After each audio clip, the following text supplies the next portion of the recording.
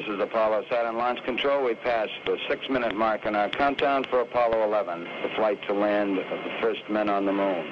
We're on time at the present time for our planned liftoff of 32 minutes past the hour. Coming up shortly, that swing arm up at the spacecraft level will come back to its fully retracted position.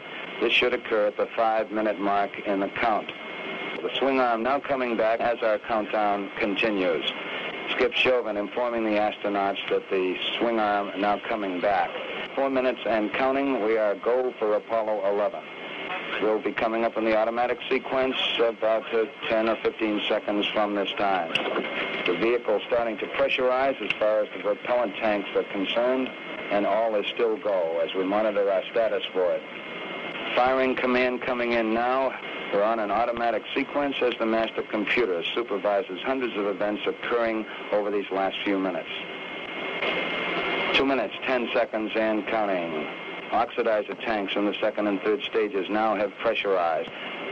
T-minus 1 minute, 35 seconds. The third stage completely pressurized. T-minus 60 seconds and counting. We passed T-minus 60.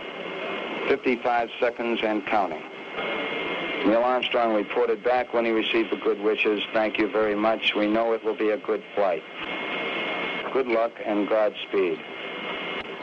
40 seconds away from the Apollo 11 liftoff.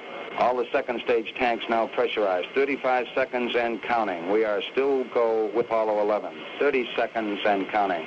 Astronauts report it feels good. T-minus 25 seconds. 20 seconds and counting.